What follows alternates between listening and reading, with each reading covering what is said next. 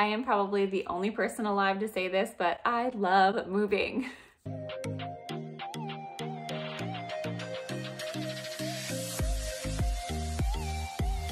Hey everyone, and welcome back to my channel for all things mommy, wife, and life. My name is Chessa. Today I'm going to be sharing with you all my moving hacks, tricks, and tips so that way you don't lose your mind when you're moving like I have definitely done in the past.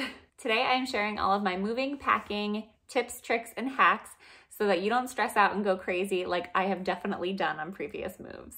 So way prior to moving, you definitely want to go through your house and declutter and get rid of as much as you can. Go through room by room and create a pile of stuff that you want to get rid of, sell, or donate, and also stuff that you want to throw away or use up.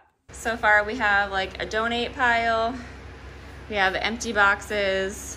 I hate waste, so when I went through under my sink in my bathroom, I found tons of products that I didn't use and that are almost full, or stuff that I was planning on using and I never got around to. So what I did was put everything up on my counter so that way I could use it up before the move. Anything that didn't get used up was going to be thrown away before the move, but at least I could tell myself that I used some of those products and that I didn't just totally throw them away or get rid of them. You could also give them to a friend or a family member, but if they're already used, some people don't like that. And if you go through your stuff earlier enough, you could definitely even make some money. I made like over $200 in just a couple of days just from posting things on Facebook Marketplace and Let Go. I was actually shocked that people would buy some of the stuff that they did buy. And prior to COVID, I would say definitely have a yard sale, but I think some people still are doing yard sales even though like COVID's still going on. So definitely try to get rid of as much as you can. And whatever people don't buy, just take everything that you were going to sell anyway and just give it to donations. I love this tip because you can just get rid of stuff, you have less to move, and you get more money in your pocket. So it's a win-win. Also, consolidation. I have a ton of products that were like the same scented-ish lotion. So what I did is I just put all of these lotions together, as long as you don't mind mixing. Just make sure that the scents semi-complement each other, or else you might end up with like a lot of different scents going on. I was able to eliminate a lot of my lotion clutter this way and not feel guilty about not using the products. So definitely start collecting boxes as early as you can. As soon as you know that you're going to be moved, start collecting boxes in any way. Go to grocery stores. You can call up different businesses that definitely have some boxes lying around for free. Even U-Haul might have some boxes. If you're planning on renting a U-Haul anyway, sometimes they provide boxes for free.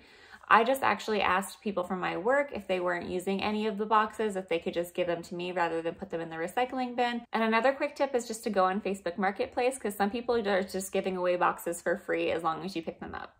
Also, don't pay for bubble wrap or padding. Just use what you have. Towels, tissue paper. I actually have a collection of tissue paper and gift bags over the years that I've collected from different people. I've always kept those so that way I can just reuse them. I even shopped my work and took all of the old newspapers that were going to be recycled. Also, scarves make a really good packing item. Create a packing essentials box with everything that you need. I recommend putting a roll of tape in there for everybody that's going to be doing the packing, as well as like a marker or a Sharpie, packing stickers, which I'll talk about in a minute, screwdriver tools, and a box cutter. Put trash bags over clothes and then tie them at the top so that way you don't take all of your clothes out of your closet just to put them back again. This is a tremendous time saver. Also, don't tie the bags too tight and make sure that you tie the top in a bow so that way you can always reuse the trash bags later. I've seen people that put holes in the bottom and then tie them at the bottom, but now you can't reuse those trash bags and that just creates more waste. Color code your boxes. I think that this is probably one of the best tips. There's a couple different ways you can do this. I found these stickers on Amazon, which I thought were really helpful, especially if you're hiring movers. You can assign a color to each room and have the appropriate boxes taken there. I think that you can also do this with Sharpies.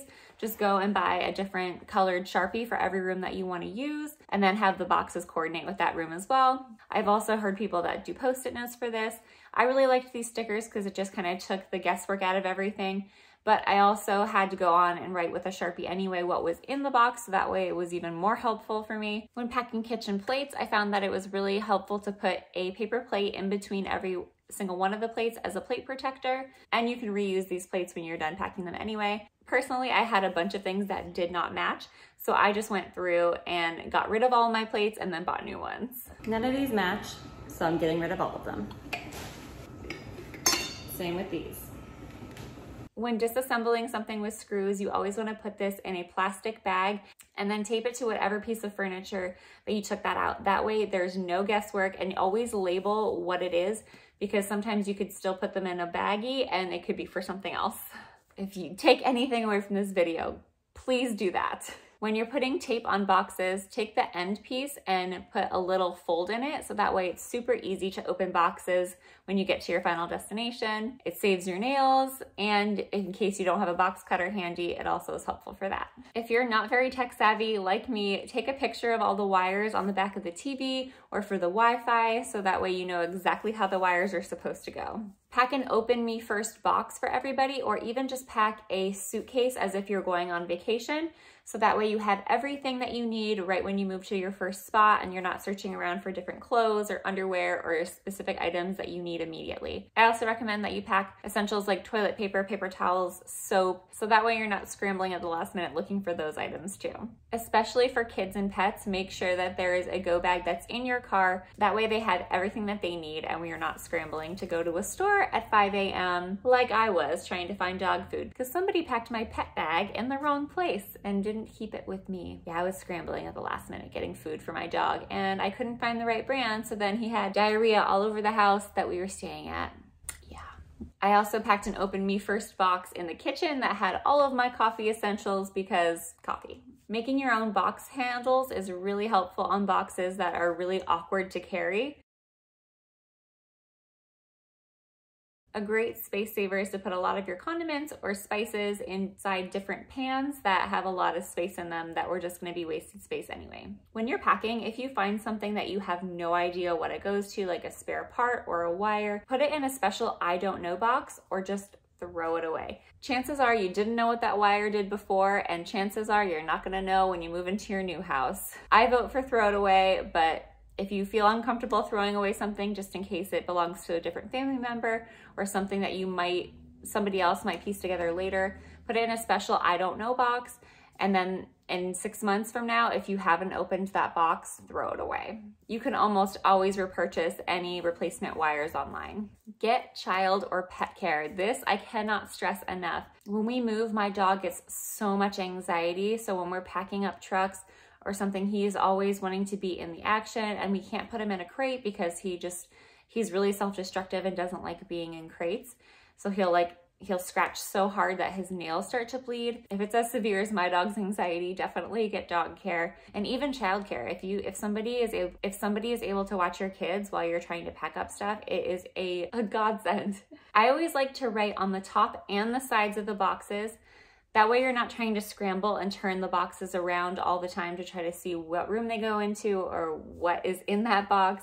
It just makes it easier, and that way you can stack boxes and still see what's in the box and still see where it's supposed to go. So make sure that you update your address 2 weeks prior to before you move. We didn't do this right off the bat at our new house because we actually didn't even know when we were getting the house, and we didn't know where our mail would be going to. If you were in the same boat as us, the other option is to set up a small P.O. box or send your mail temporarily to a relative's house that lives nearby, or a friend's home if they're okay with that. Some kitchen hacks are to invest in a couple of frozen meals to always have in the freezer. That way you're not creating a bunch of bulk meals or buying a lot of groceries when you're getting ready to move. Frozen meals are essential, and you can just pop them in the microwave and eat them, no dishes required. Also, going hand in hand with this is to create a little box with paper plates, knives, spoons, forks, napkins, plastic cups, all the stuff that you would normally need in your kitchen, just in disposable form. That way you can still pack everything that you need, you don't need to cook, and you have everything that you need in your kitchen. When you get to the new house, try as hard as you can to set up your kids' rooms first if you have children. It is so important for them to feel safe in a new space. They're going through so many transitions when they move to a new house, so definitely try to set up their room first so it feels more like home for them. Have your groceries sent right to your house. I loved this hack when I was moving into this house. That way when you're in the zone of unpacking, you don't feel the need to rush off to go to the grocery store. It can be delivered right to you. And that's everything for this video. Give this video a thumbs up if you liked it, and make sure you hit that subscribe button down below. I would love for you guys to be a part of my YouTube family. Thanks again so much for watching, and I'll see you next time. Bye guys.